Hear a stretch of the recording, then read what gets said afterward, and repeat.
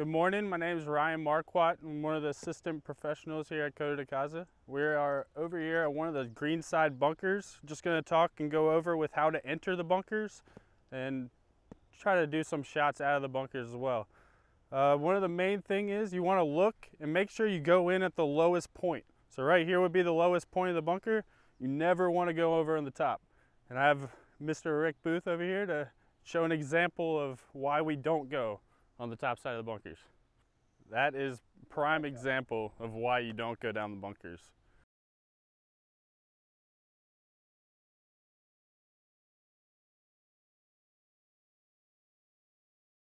So I'm going to give a little examples of how to hit bunker shots. All right, so here we are in our greenside bunker on 18 North.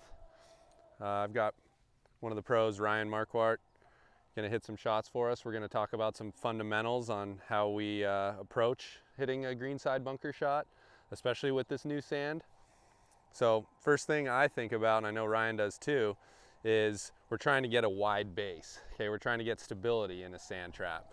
So when we're thinking wide base, we're thinking legs probably slightly wider than shoulder width apart. Okay, and then also don't be afraid to dig in your feet slightly. We're trying to be stable in a bunker. It's easy to slide. We're on top of sand. Okay, secondly, we have to have an open club face.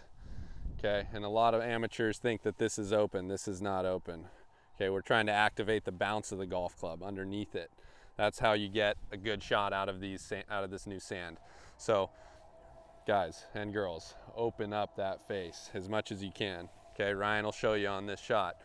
Okay, hand position usually kind of straight up the center line of his body. Very good. He's getting very low because we are going to go underneath this golf ball.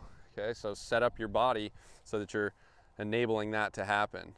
So once the setup's good and you're feeling comfortable, we're trying to keep our speed through the sand. That's one of the main misses for amateur golfers, is they like to swing into the ball and not so much through the ball. Okay, Ryan's been a golfer for a long time, so he knows that. Let's see what he's got.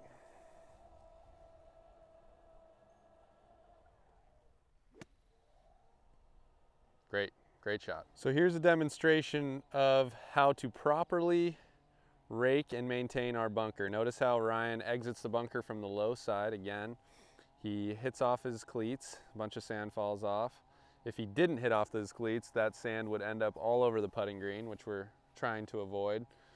Okay, he kind of backtracks through the sand where he already stepped, okay, to try to limit more mess. Okay, and again, now he is going through and smoothing out as much as he can all those footprints that he created with light pressure. It does not have to be firm pressure. The firmer, the deeper the grooves of the rake, and then the harder the shot will be for the next player in line. So that was a perfect demonstration of how to maintain our bunkers here at Coto de Caza. Hi, my name is Rick Booth. I'm the Director of Golf here at Coto de Caza Golf and Racket Club. Another issues we have here at Coto are ball marks. I'm going to show you how to repair the ball mark.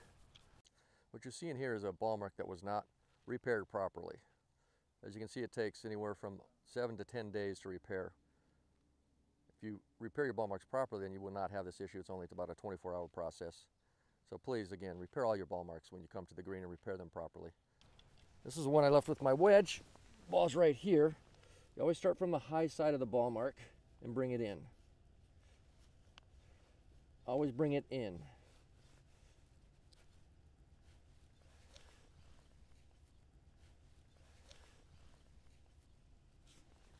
And then just tap it down and it's repaired. The problem with most people do is they do it and they pull it up.